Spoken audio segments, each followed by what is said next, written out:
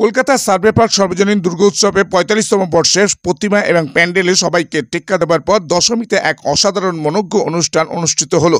সেখানে পাড়ার এবং বহিরাগত জনপ্রিয় শিল্পীর সমন্বয়ে কবিতা, গান, শ্রুতি নাটকের এক জমজমাট উপস্থাপনা যা সকলকে মুগ্ধ করে। দীপ রায় রিপোর্ট, নিউজ আইল্যান্ড 15। আমার কোনো শোক নেই, আমার কোনো বিষাদ নেই।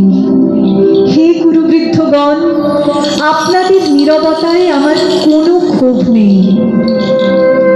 পিতামহ ভীষ্ম, আপনাকে প্রণতি জানাবার স্থিরতা আজ নেই। আর কর্ণ, তোমার জন্য ঘৃণাও বড় বেশি মনে হয়।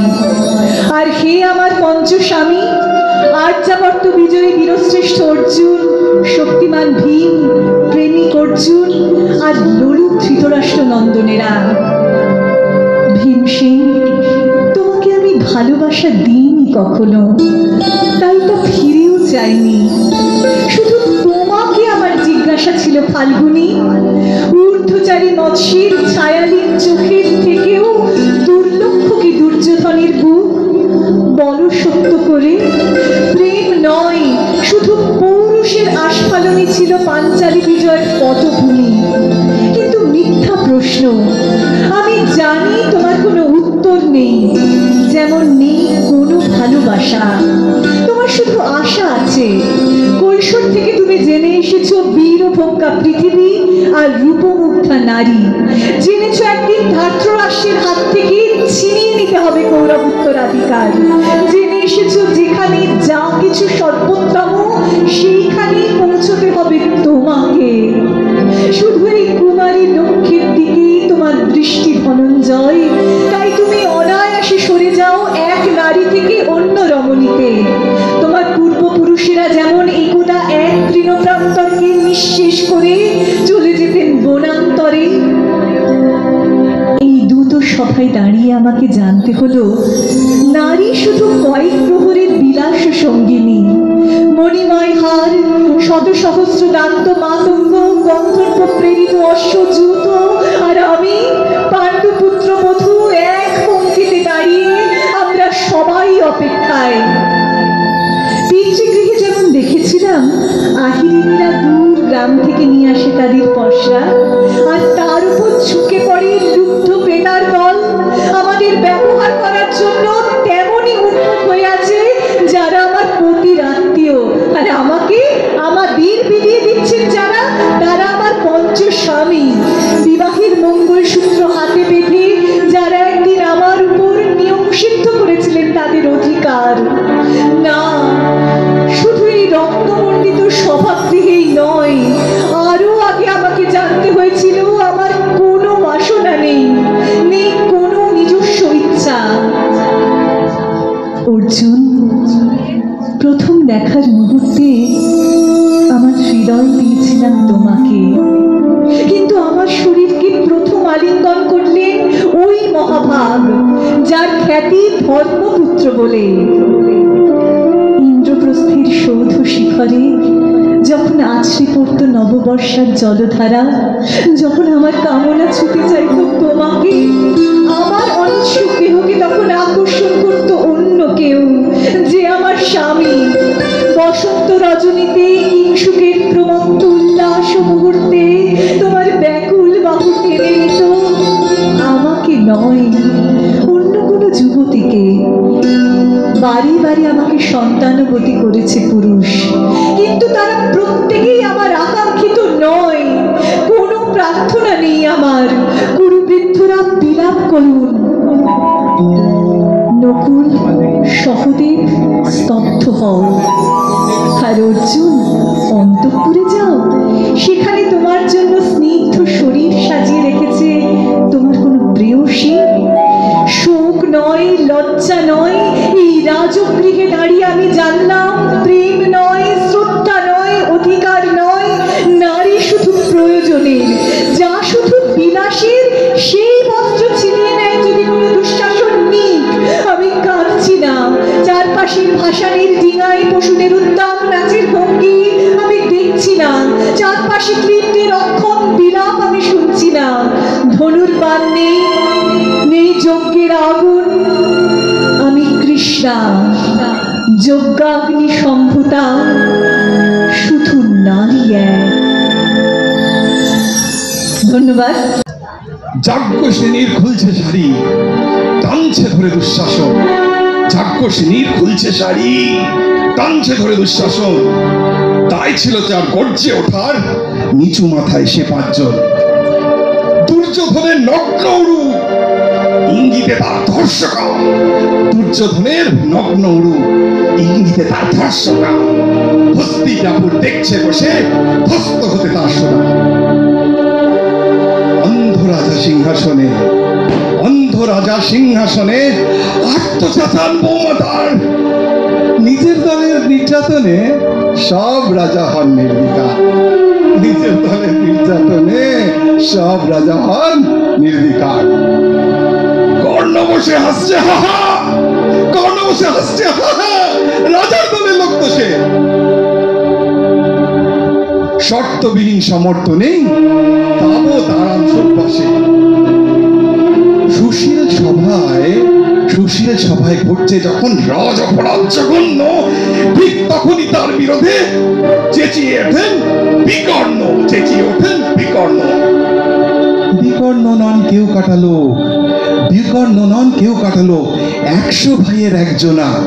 তেমন করে এর আগে কেউ তার কথাটাই জানতো না। বিশ্বদ্রোণ কৃত নীরব, সরকার লোক হাজারো।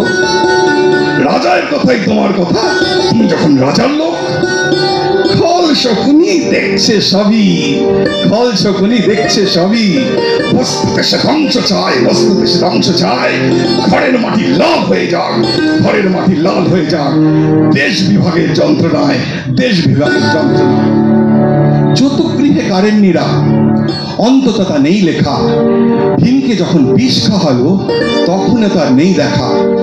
কিন্তু যখন প্রকাশিতেই কাটছে নারীর আব্রুকেও, স্তব্ধ জীবের চুপ সাগরে বিকর্ণ হন একলা কেউ, বিকর্ণ হন একলা কেউ।